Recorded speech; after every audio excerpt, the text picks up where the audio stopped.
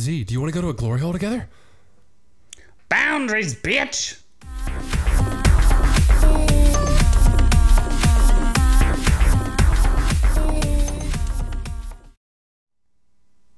Yes, Dave Chappelle the Closer causing all the controversies. Why people do the last one came out like 2 years ago and caused the exact same reaction.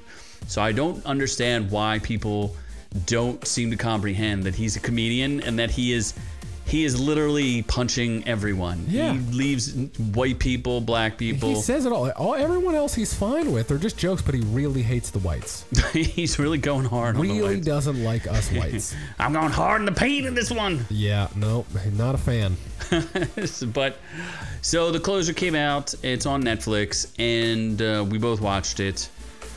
I watched some of it. Some of it. You couldn't make it through all the way because you were too busy being offended. I was too Were you busy. clutching your pearls? I was too busy pooping, cleaning my teeth, Really? You left to go do those washing things? my hair. Wow. Yeah. It was. I thought it was very good. I don't really enjoy stand-up specials all that much. Like they're kind of hit or miss for me. Like there's some comedians who I think are funny, and I've watched their stand-up. I was like, ugh. But Dave Chappelle's one of the few that I do think does a good job.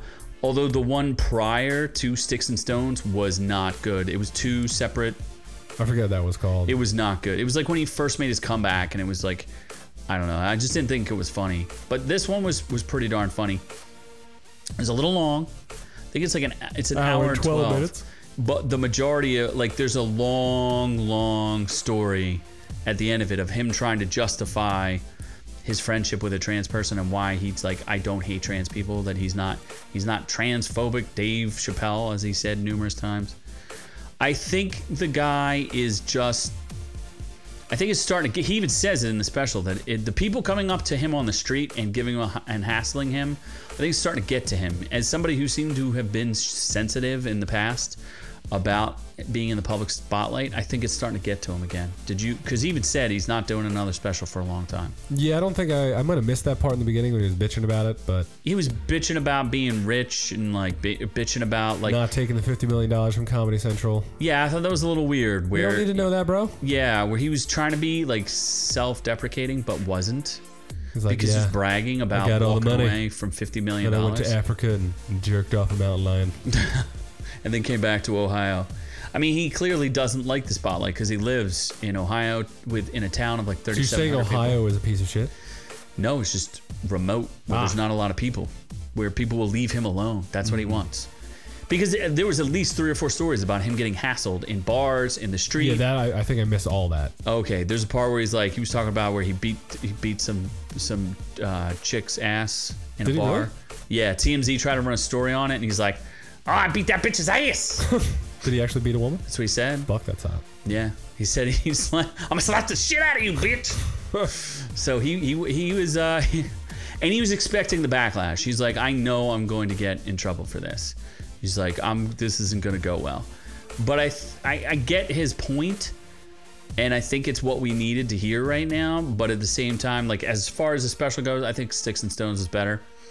Let's look at the Rotten Tomatoes on it real quick. As predicted, the tomato meter for the critics, 43%. All 7 reviewers They're scared to review it. I think they're definitely scared.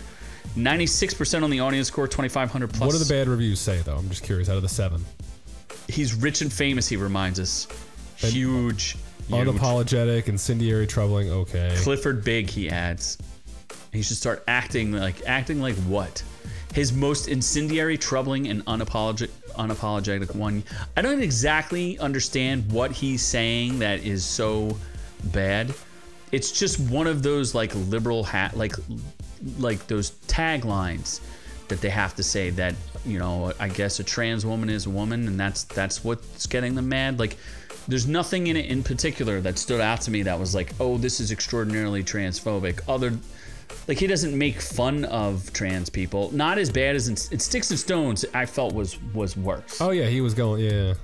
This was just like, you mentioned trans people, you should be in trouble for it. Yeah, he did an awkward story of how he had a trans friend that suicided herself. Yeah, like it didn't. I was like, the fuck? Yeah, it was kind of weird. So let's look at Sticks and Stones. Sticks and Stones 35%, 99% by the audience score, 25,000 plus audience score, and the critic consensus. God, they're so dumb. Well, 17 of them. Edgy but empty. Sticks and Stones won't break any bones, but it won't elicit many laughs either. Clearly, no one agrees with you, but just to remind, it's as if people don't remember the past. It was like as if he was reminding them why he has street cred, because he walked away from 50 million. Because people don't remember that he did one of the Comedy Central, yeah. Yeah, they don't remember any of that. It was, what, 2003? It was a long ass time ago. Yeah. All these damn Gen Zers. Yeah, they just don't I just don't get it. I really don't. You have got our attention, pal. You just haven't delivered the funny. And Sticks and Stones is designed to generate inflammatory coverage. It's a symbiotic cycle with no end in sight. Oh my god. And it's become the last thing a beloved provocateur should ever want to be. Predictable. She should go scissor a blender. That was the only other thing that I thought was a little off. Like, he calls himself the GOAT. Oh, he does, yeah. And I thought that was a little disenchanted, considering that he worked with Paul Mooney and he's worked with some of the greatest of all time. To even like mention that, especially considering that it's like comedy doesn't necessarily stand the test of time. Like, it's really, really, really hard to have comedy that doesn't become timely. Where it, like, once you're out of the, like comedy from the 60s won't make anybody laugh, really. Comedy from the 70s doesn't necessarily make us laugh. All those people weren't funny. Right. And only Who's Here Now is funny. Exactly. Gotcha. Just Dave Chappelle. Just Dave Chappelle. And maybe Bob Burr. Bill Burr? Bob Burr. Bobby Burr. Yeah, there you Bobby go. Burley. So, as suspected, this has created quite a controversy. Netflix is losing their shit. Well, the employees are. So apparently 3 employees stormed into a meeting. They interrupted a meeting, started shouting at everyone, including a trans woman who was mad at Dave Chappelle. If you have employees that decide to break into your meeting and start screaming, you should call the loony bin. The police. Well, the police have been defunded, so they're not coming. Oh, boy. But you can call a community worker who can talk them down from whatever problem they have. Apparently, they've been they were suspended, but then they, of course, they reinstated some of them. Like, I don't know. They didn't join the meeting within any ill intent, and nor did they think there was any access in seeking access to the meeting. I don't know that it's okay to break into a meeting and start shouting at people. Like, that doesn't seem appropriate to me. But hey, I guess if you're one of the mafia, you can do it. You can just break in. So the CEO defended Dave Chappelle, though. Yes, yeah. He just wants him to have his creative freedom, and that means they're gonna put. Some people believe is harmful. He's like, whatever, man. I don't understand. Like, there's a show called Dear White People, which I'm pretty sure criticizes white people. I don't know for sure. That's okay, but him criticizing, like, you can't have one without creating the other. It doesn't make any sense. White people are the devil, though. We're the worst. Dave Chappelle hates us, so I mean, he must be right. You are the worst. So, so we're gonna actually correct the story that everyone else on YouTube's been running with, which is that they've been suspended. Well, guess what? Netflix reinstated these They employees. transitioned them back to working. They transitioned them back to working. Yes. I don't understand why it's a trans employee and allies. Why isn't it just employees?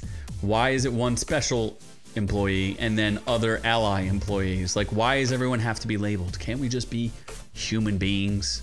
We could be.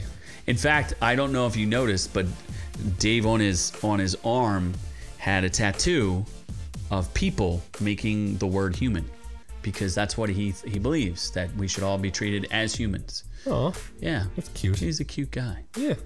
So I work at Netflix. Yesterday, we launched another Chappelle special where he attacks the trans community and the very validity of transness, all the while trying to pit us against other marginalized groups. You're going to hear a lot of talk about offense. We are not offended. What does that even mean? I'm confused. Are they offended or are they not offended? I give up. There's an update to this story. One day after the story was published, Netflix reinstated the suspended employees. Now they're planning a walkout on October 20th. So now we will go to the Wall Street Journal. I'm pretty sure if every human being that works for Netflix walks out, especially all the executives, Netflix will still have shows because all the IT people will just keep it up, right? Yeah. Or would you be worried? Like, what do these people do? What are their jobs? Well, it's not the executives walking out. What do these regular people do? What do you think they do? I have no idea. Does it say? No, but they're not. We got to subscribe. Damn it. Oh, well, at least we know they're walking out, and we can just make fun of them for walking out of their jobs. Maybe they'll get all that unemployment. Oh, wait, that's all gone. It is. So it's okay to walk out for this, but it's not okay to walk out for other things. Exactly. They fucking up our supply chains. Yeah, stop messing up our supply chains. My gas keeps going up. My gas! I can't afford it. I got suck dick for coke. Boundaries, bitch! Oh, my God. So, it was good, but not offensive enough for people to get up in arms about it. I don't really understand. Wasn't that funny, but it wasn't that offensive. Yeah, it was. Yeah, it was not a 95. It was like it was a solid like A minus, B maybe plus, B plus. A minus. Yeah, there you go. It was there. It was all right. We saw it. We came. We saw. I didn't even think the glory hole jokes were all that funny. I didn't hear those at all. There's a whole segment about glory holes and whatever. I came when he was going hard on the trans people. That's when you walked in. It was like 45 minutes of trans jokes. I guess they were jokes. I guess it was trans. It was a trans story. It was like trans jokes, and then the trans. That story wasn't that funny. It wasn't that funny. It got like weirdly fucked up when he's like, "Oh, she killed herself." I'm like, "Oh, okie dokie." Yeah, I already knew that part. Yeah, so. I didn't know that part, so I was like, "Oh." Okay. I knew the ending to that story. So it's like, well, I guess here we are. Well, either way, I guess we won't hear from Dave Chappelle for a little while because he's going to go into hiding now. He's not doing another special for a while, but he's going back to Africa. I have no idea what he's going to do. Take his money and run. He's going to tame lions. Perhaps. To eat white people. Perhaps. Because he hates us. Apparently, hates you. Well, I'm not white. I'm noob. Okay. I'm my own gender. You're on a different spectrum. Own gender and color. That is true. You are your own. You're not a member of the alphabet mafia. You're a member of the noob mafia. I'm autonomous in my gender. Absolutely. Exactly. As who pointed that out to you? Who? Isaac. That's right. Oh, Thank you, Isaac. Isaac, you the man. Anyway, if you want to catch our full-length audio podcast, you can. It is free on all places podcast worthy, like Spotify and Apple iTunes. Google Play. Those places. Stitcher, I think. My basement. You can go there too. You can also catch the live stream of said audio podcast Friday nights, 7:30 p.m. Eastern Standard Time. Be sure to join us there for the party. It's always a good time. Except when I'm not there, like last week. It's even better then. The party gets real hard. Gets a little more naked. I'm hard right now. Oh, you didn't even watch it to see how many clothes I took off. I did not. You would have to watch it. Too busy taking my own clothes off in Key West. Gotcha. So anyway, make sure that you turn on notifications, I guess, and like and subscribe and those things. We'd appreciate it. We hope we earned it today. But if you don't, there is a strong possibility that Noob will do this. I will create a glory hole in your bedroom while you're sleeping and then gobble your dick up like a Thanksgiving turkey. Like nom nom nom nom nom on that leg. Oh jeez. Oh my God, you want it, don't you? Or you don't. Beans. Either way, just do it. Like whatever you don't want, I'm not going to do if you subscribe. But if you don't, then I'm going to do the thing you don't want. Whichever you don't prefer, he will do the opposite of. I'm not sure. Yep. Those are triple negatives. Penises will be involved. Oh my God. And my tongue. What about all our female listeners? Well, I will transition them just so I can do the glory hole with them. Oh jeez. Yep. So anyway.